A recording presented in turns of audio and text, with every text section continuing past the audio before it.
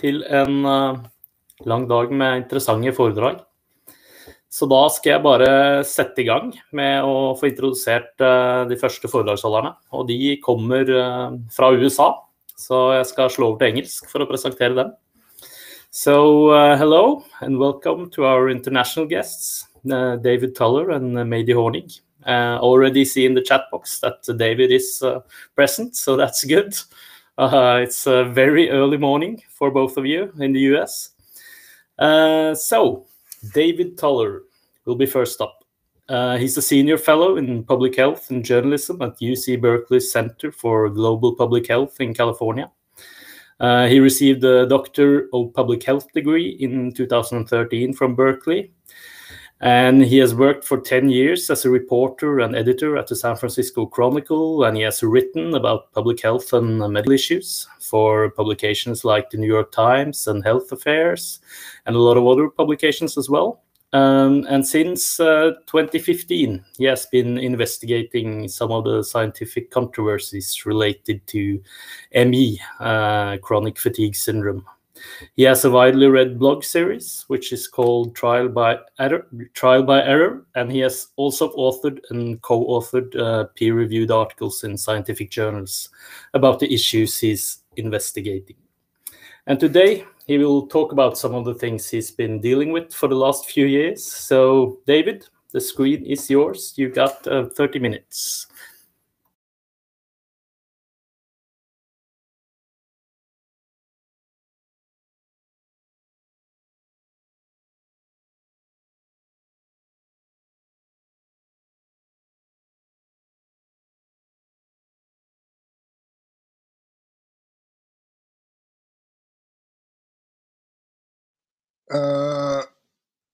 Okay. Everybody can hear me? Yes, I can't hear anybody. Hello? Okay. Yes, you can hear me. Okay, great. Thanks. I'm very technologically challenged, so this is a little bit difficult for me. Okay, so basically I was asked to talk about sort of the biopsychosocial approach to CFS, as it tends to be called by people who use the biopsychosocial approach, and PACE, music therapy, and CBT, and other crap. So I just want to say that I don't think the biopsychosocial approach overall is crap for everything, but I do think that in this domain, the people that we're talking about, or that I've been challenging, whose research I've been challenging, basically focus on the psychosocial parts and forget about the bio part. So I'm going to talk just a little bit about the PACE trial, which was how I first got into this, and then a study in Norway that was published last year on CBT and music therapy to prevent chronic fatigue after, chronic fatigue syndrome, essentially after glandular fever in adolescents. And then a little bit, if I have time, which I probably won't, about the lightning process, because I know there's a study coming up there, possibly. Okay, so basically, this is who I am. I have crowdfund, mainly from patients, so that would be considered a conflict of interest, but there it is. And let's see. Okay, how do I move the, okay, so, oh shit, hold on. How do I get my previous slide? Great, okay, thanks. So all of this research, the big question for a lot of this research is that these are mainly open label studies, meaning they're unblinded, so both patients and the therapists or the people doing the clinicians know who's in what arm, and they all rely on subjective outcomes, in other words, self-reported outcomes. And that's a known recipe for bias, because basically if you know what study you're in, if you know what arm you're in, and you know that arm is supposed to help you because you're being told that, and then you're asked at the end, do you feel better? Then of course you're more likely to say you feel better at the end of that than the ones who didn't get it. So all these studies, the PACE trial, the music therapy study, they all tend to have also objective measures, some of them, but when the objective measures don't work, they forget about them, and then they just say, oh, it's a success based on sort of squishy subjective measures. That's what happened in PACE, so let's see what happened. Next slide would be this one. Okay, so basically, here's the big questions about PACE. I didn't get into this because I have ME or because I have a family member. I do have a friend, so I had known about ME and CFS. But the thing about PACE came out, and I just was so fascinated by how awful it was. And when I checked with my epidemiology colleagues and so on at Berkeley, they all said, this is really, this trial is just horrible. You should write about it. So I started looking into it, and basically the big questions are, many people had met the outcome thresholds at baseline, and that's not really appropriate. You can't really call that science. Patients were simultaneously disabled and recovered, on some of the measures in the trial. That's also not allowed. And why is being defended by UK and Norwegian and other academic and medical establishment? It's obviously a ridiculous trial, and as it's used at Berkeley now as a case study in epidemiology classes of how not to conduct clinical research. So I don't really understand why it's even controversial to talk about it as a bad trial, but apparently it is. Okay, next slide. Which one is that? Oh, wait a minute. Sorry here. Okay, that's the next slide. Okay, just to say one thing, the Institute of Medicine, now the National Academy of Medicine in the US, in 2015 reviewed all the literature and declared that ME-CFS is a serious, chronic, complex, and multi-system disease that frequently and dramatically limits the activities of affected patients.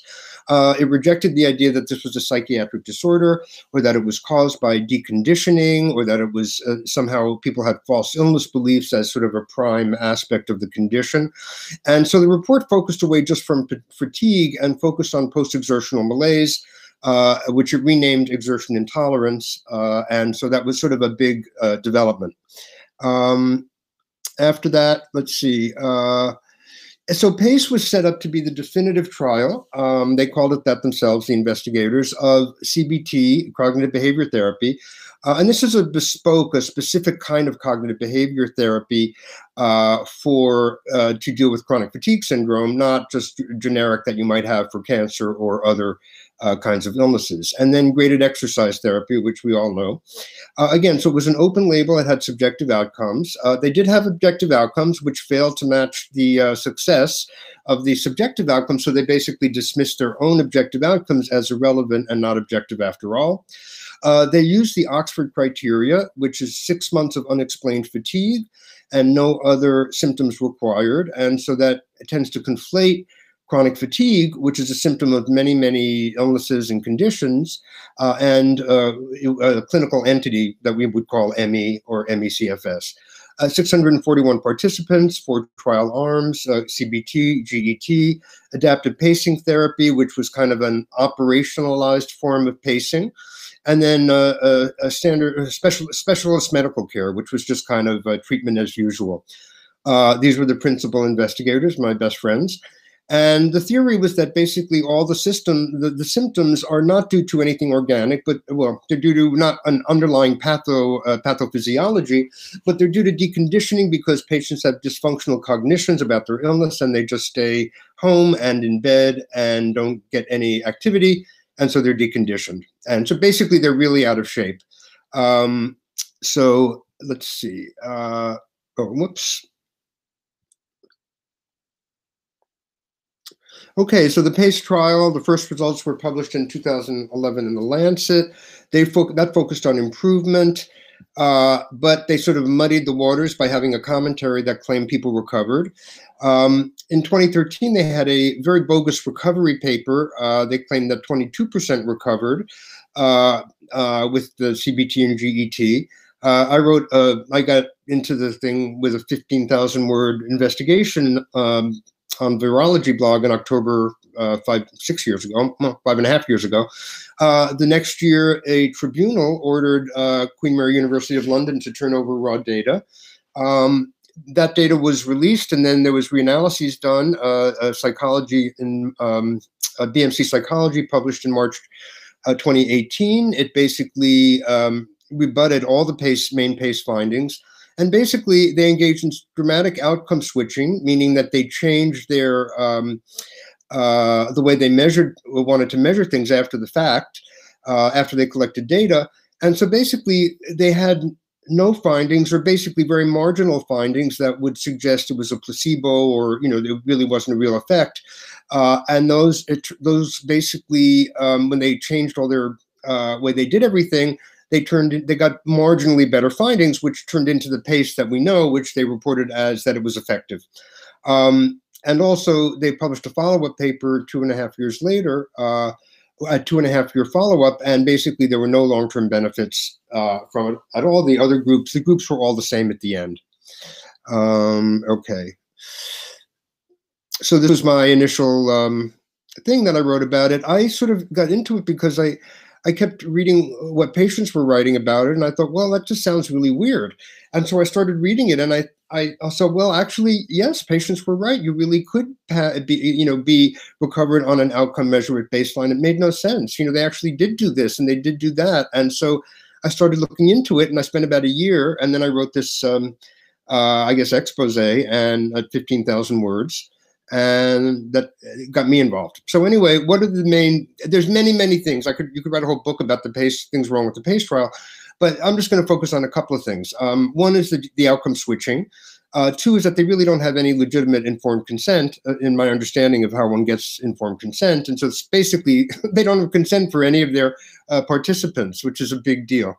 And as I said, the study design, those are things that I think make it really retractable. It should be retracted on that basis. The fact that it's a bad study design, open label and subjective outcomes, and that they use a criteria which conflates chronic fatigue and chronic fatigue syndrome, I think that's bad science, but I don't think that would warrant retraction in and of itself. But I do think that the outcome switching and the lack of legitimate informed consent are both forms of likely forms of research misconduct, and really the study should be looked at in that light. Okay, so the outcome switching in PACE was very dramatic, and outcome switching is something that you're not supposed to do. It basically, when you do a study, you basically set out in the beginning what you're going to do, and that's in what you call your protocol. And then you register the study and say you're going to do X, Y, Z. Basically, PACE wrote a protocol, but then when you actually look at the final published papers, the outcomes that they publish are completely different from the ones that they actually promised you in the protocol, or at least how they assess the findings from the measures that they have are completely different than what they promised you. Why would they do something like that? Well, you would do something like that if you think that your findings possibly are not going to be very good, and you think that if you change everything, you might get better findings. It's very clear that everything they did ended up weakening the measures. So in other words, more people would appear to be improved or recovered. So there's many ways that they did this, but one of the most striking way actually is that they did it in such a way that for two of their main measures, and particularly for their main measure of physical function, which was a questionnaire called the SF-36, they did it in quite a dramatic way so that you could be recovered or significantly improved or recovered on that measure, even if you got worse from where you were at the beginning. So here's what happened. When they started the trial on this SF-36, it's a scale that goes from 0 to 100. So 0 means basically you're a corpse. 100 is you're perfect. In terms, it's 20 questions. Can you do this? Can you do this? Can you lift bags, or whatever? 20 questions about what you physically can do. And normal, people would generally score, even people with some disability, 80, 85. 85 would be a cutoff for being healthy. So when they started off the trial, they started off that you had to score 65 or below to prove that you were disabled enough to be in the trial. That's reasonable because 65 is pretty disabled on this score.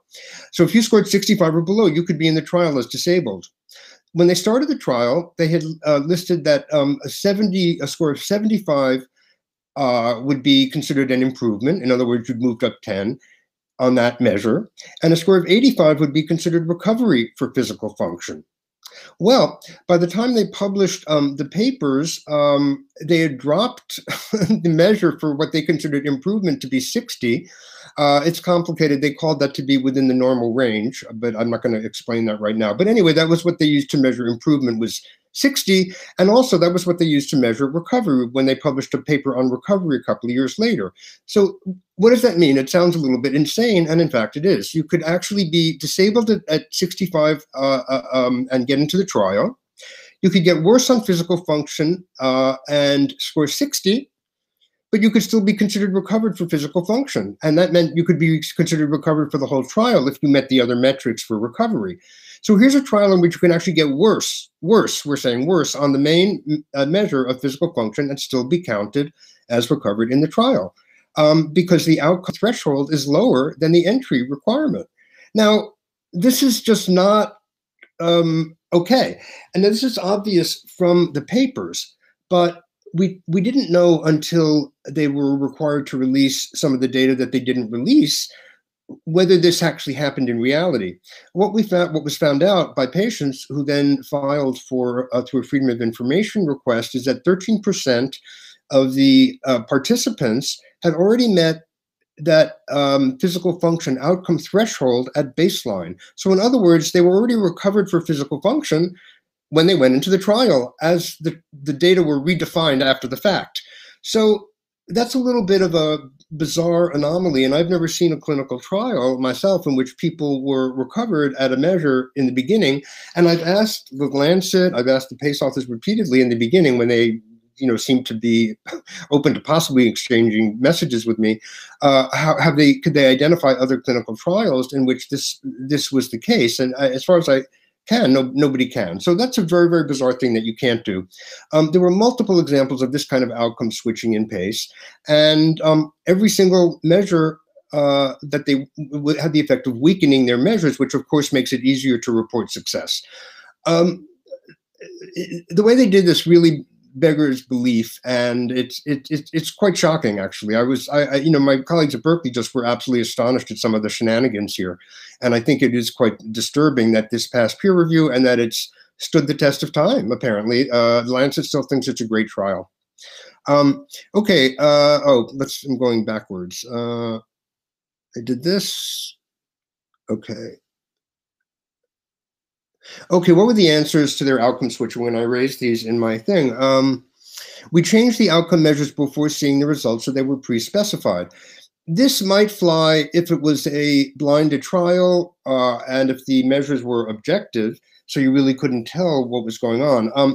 Fortunately or unfortunately, one of the problems with a unblinded trial relying on subjective outcomes is that you don't actually need to see any results before they, you can see trends. If you're one of the principal investigators and you're not stupid, you can actually usually see trends in the results before you actually see any data, because you know who's in what group and you know who's doing better or who's feeling better, who's saying they're feeling better. So it doesn't matter when they changed their outcome measures, whether it was before or after. It was after they collected data and after people were having results. So it's not okay.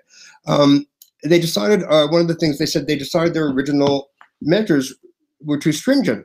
Well, if you can decide that after you write a protocol, then there's no point in writing a protocol. I mean, it makes no sense. You had 2 years to decide what your measures were for your protocol or however long you worked on it. And then after the fact, you say, oh, we have other measures. We like those better. That doesn't work that way. That's not how science works. They say it doesn't matter that people were recovered on key variables, but we had other recovery measures as well. So I say this is a response from outer space. This is absurd. You can't be recovered on any variable just because you have others, much less one of your two main, both of your principal measures to get into the trial. So that answer is totally ridiculous. And then they complain that when people reanalyzed it, they said that they tweaked the outcomes to make the results look worse.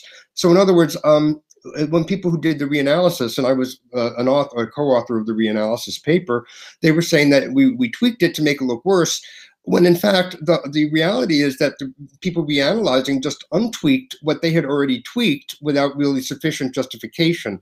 They tweaked their findings when they made them look better by changing all their outcome measures. So the reanalyzers just untweaked everything that had been tweaked without sufficient justification. Okay, so here's the problem with the informed consent. Basically, in 2005, or when they started enrolling people, it was still a little squishy as to what you had to disclose to participants in trials or not, by prevailing standards in US and UK and so on. They should have so basically one of the issues with the PACE investigators is that the three main investigators have longstanding ties to disability insurance companies, as well as Department of Health and Welfare and other agencies, but particularly disability insurance companies, who are interested in limiting disability payouts. And when people come for chronic fatigue syndrome, they don't want to pay out disability for disability payments for many years, or social welfare, what the term would be. And so they want to find a way to say, no, you just need short-term therapy and you can get back to work. So, of course, the PACE authors who advocate for cognitive behavior therapy and graded exercise therapy for 10 or 12 sessions and should get you right back there, reconditioned and, readjusted cognitively, ready to work. So they've had longstanding ties promoting these ideas. And the PACE trial was supposed to be kind of the big trial to prove that it worked, even though they were already doing it for quite a long time. So they certainly had conflicts of interest, both apparent and real. Because they were having reputational, presumably, and financial benefits from this advice they were giving based on what they were testing in the PACE trial. So anyway, in the PACE trial, the authors, in their protocol, they promised to adhere to the Declaration of Helsinki, which was it's a human rights document, and it basically is about human subjects research. And at the time of the PACE trial, when they were doing their consent forms, it very explicitly said researchers must tell prospective participants about any possible conflicts of interest and any institutional affiliation. So that's any possible conflicts of interest. That's a fairly broad category. And so basically the PACE principal investigators, again, have apparent and real conflicts of interest in terms of their relationships in promoting these rehabilitative therapies to insurers especially, and again, to some government agencies. But this was not included in the consent forms. So what were their answers to the lack of informed consent? When I raised this in my investigation in 2015. And so these were some of their answers. We told the journals about our possible conflicts of interest. And this is true. If you look at the Lancet and the other journals where the PACE studies were published, it says, underneath it says their disclosures. But that's not what the Declaration of Helsinki is about. They also said insurance companies were not involved in the study. That's a problem. That's not the definition of conflict of interest, whether they were involved in the study or not. That has nothing to do with whether you have conflict of interest that you need to report. And then they said only 3 out of 19 investigators did work for insurance companies. And I was like, what does that have to do with anything? So actually 4 of them had ties, not 3. But so what? You disclose them anyway. Is it you disclose those 3, and you were the 3 principal investigators, or the 4. The three principal investigators all had ties. So these were, again, non-responses. And so going around this, is PACE an example of research misconduct? These were the Medical Research Council in the UK. These are definitions: misrepresentation of data, for example, suppression of relevant findings and or data, or knowingly, recklessly, or by gross negligence presenting a flawed interpretation of data. I would say that, yes, that seems to qualify. Same look at the last one, falsification, which is the National Institutes of Health definition: manipulating research materials, equipment, or processes, or changing or omitting data or results such that the research is not accurately represented in the research record. I would say that when you omit data that indicates that 13% of your participants had already met your outcome threshold at baseline, or were already recovered on that measure at baseline, that is omitting significant data that shows that would be the research is not accurately reflected in the research record. So I think that PACE could qualify as research misconduct. I don't adjudicate these things, but that's my own personal opinion. Conclusions, okay, we've gone through these basically. They've always gone around accusing patients of being anti-science, and we see the same thing going on in Norway, that people who insist on proper science are being called anti-science, like climate change deniers. In this case, the PACE authors and their colleagues are the climate change deniers and not the patients. And again, the best use of PACE, as well as the next one I'm going to talk about for a few minutes, the music therapy study, is as a pedagogical tool, which is how it's used at Berkeley. So I'm going to talk for a few minutes about this study that came out last year, which was very interesting. It was a Norwegian study. It was about cognitive behavior therapy plus music therapy as a way to stave off chronic fatigue after a bout of glandular fever in adolescents. So again, another study, open label, unblinded, obviously. It's hard to blind music therapy. So I just want to say, when you blind, there's nothing wrong with, unblinded studies are okay, but you have to have some objective measures to go along with it. You can't just rely on unblinded studies and subjective findings. It's just too much bias in that you can't figure out. So this was published in BMJ Pediatrics Open, which is pretty high profile. The research question was, can CBT prevent chronic fatigue post glandular fever?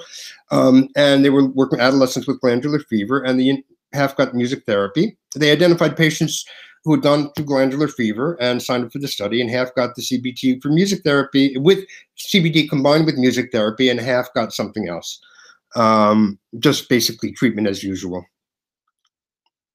Oh, whoops, sorry. So first, let's point out that we have a broken peer review system. So basically, BMJ Open is, as it says, it's an open journal, which tends to mean that it has open peer review, which means that you can see the peer review. You can read the peer reviews when they post the study. They post the peer reviews. This is actually an interesting thing, especially in cases like this, where you have peer reviewer number 2 saying, "I haven't read, quote, beyond the abstract."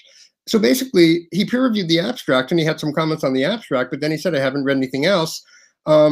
So why did he peer review it? Why did he agree to peer review it? It's a little odd, but at least it was a he, at least he was honest, and he said that he didn't do what he was supposed to do. Now, if you're a journal editor and you see that, you don't say, "Oh, never mind, I guess it didn't need to be read a second time." You say, "No, we need to find another peer reviewer." That's not what happened at BMJ Open, which is supposed to have a rigorous process. They basically published it anyway, and they didn't seem to have a problem with this, or they didn't notice it. It's not really clear. In any event, you can't publish a paper like this without a full peer review. I mean, you can, obviously they did, but it's a little bit shocking, or it's quite shocking, actually. And let's see. But that even wasn't the main concern. One of the things that, the main concern, the thing that was quite bizarre, was that this called itself a feasibility trial. It was published as a feasibility trial or a feasibility study, which means you're doing a small pilot thing to look at with small numbers.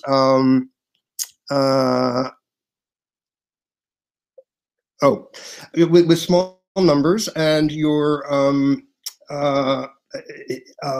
and then you're going to see if it's feasible to do a big trial. So it's not supposed to be the final, thing. You're supposed to be able to get another chance to do a trial. So when they published, this was published as a feasibility trial, meaning they had always planned it to be a feasibility trial, and then they were going to do a bigger trial.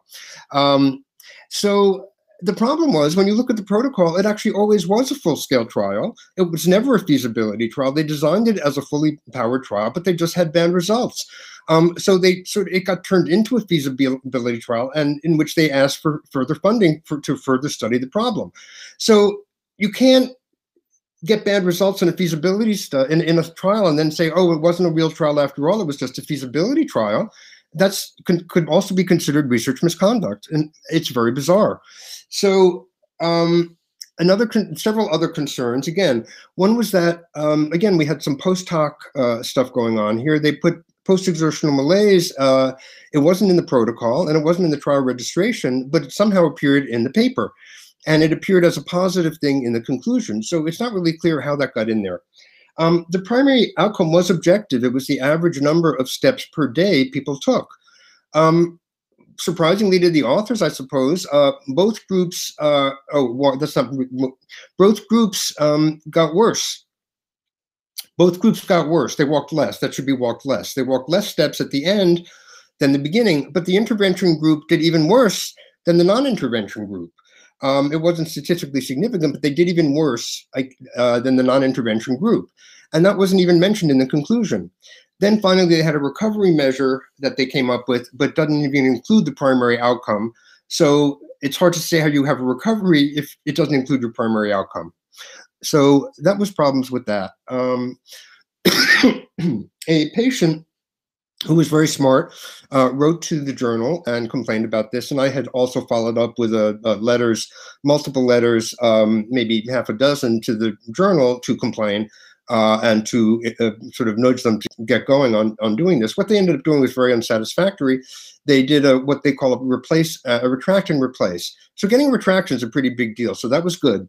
But they replaced it essentially with the exact same thing, except they just didn't refer to it as a feasibility trial. And instead of actually taking blame, instead of actually putting the blame where it belongs, which is both on the authors and on the journal for not getting that, they completely blame themselves for miscommunication about that, and that it was their fault.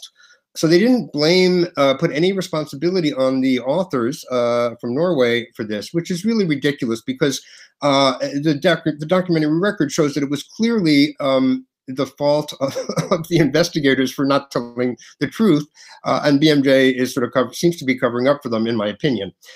They still included post-exertional malaise in the conclusions, and the main outcome was still not mentioned in the conclusions.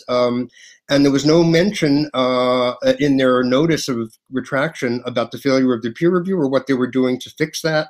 So it's still crap, and the findings are still presented in a completely misleading manner, and I am not happy with the resolution. And that's basically the end of my talk. I will say, these are my thanks. I will say about the lightning process just for a minute, if I can, that I know that there's a decision coming up on that. I've had an opinion piece, I guess, in Dagbladet about the lightning process. What I want to say is that, the lightning process and anything like that, and CBT and all these, anything, I don't object to people doing things like the lightning process if they want to. What I object to is people being essentially told that this is a, treatment that they will get better. And many people have the experience. We do, have reports. Many people have the experience that they feel blamed afterwards because they didn't get better, like the lightning process tells them that how they're supposed to, and it's supposed to work. And so, again, the testimonials, the things, it basically promises you, if you look at the sites and everything else, that you're going to get better. And you can do these things, but it shouldn't be done based on fake science or scientific claims that aren't valid. If people want to do it, that's fine, but don't do it based on, promises that are based on really flawed science. And so I've come to the end of my talk.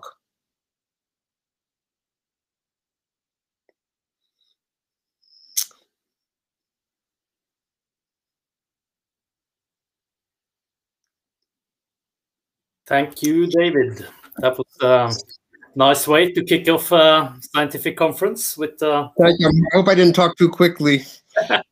Was to kick off a scientific conference with a harsh critique of science. That's a nice way to start. Okay, thank you.